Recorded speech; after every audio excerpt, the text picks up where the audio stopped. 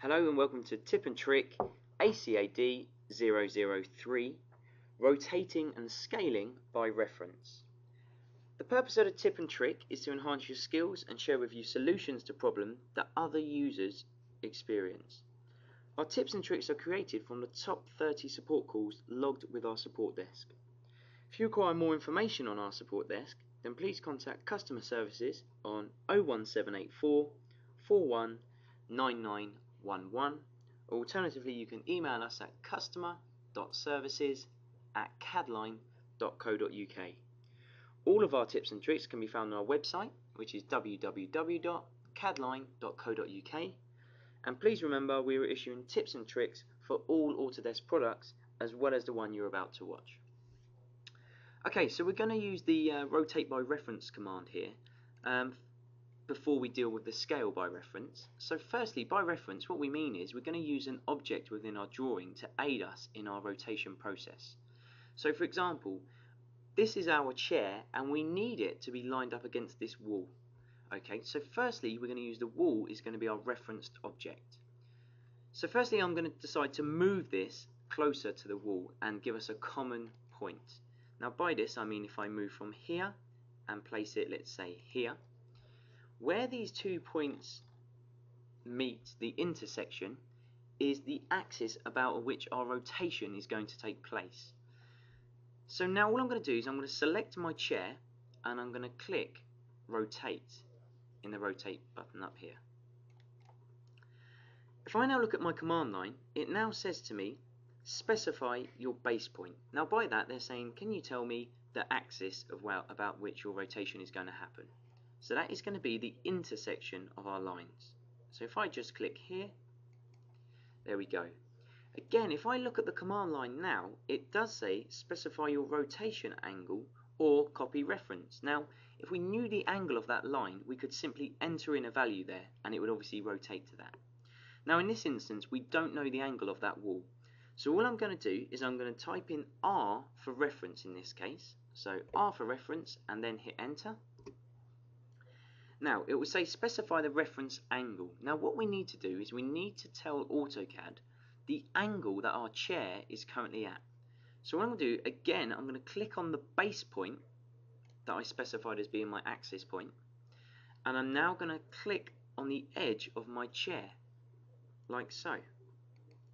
That has now told AutoCAD that that is the current angle of my chair.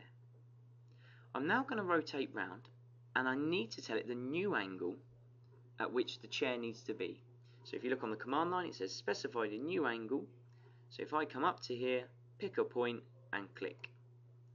If I now just zoom into that, you'll find that that now has lined that chair dead against that line, and that has now in fact given us a rotate by reference and made that exactly as we need it.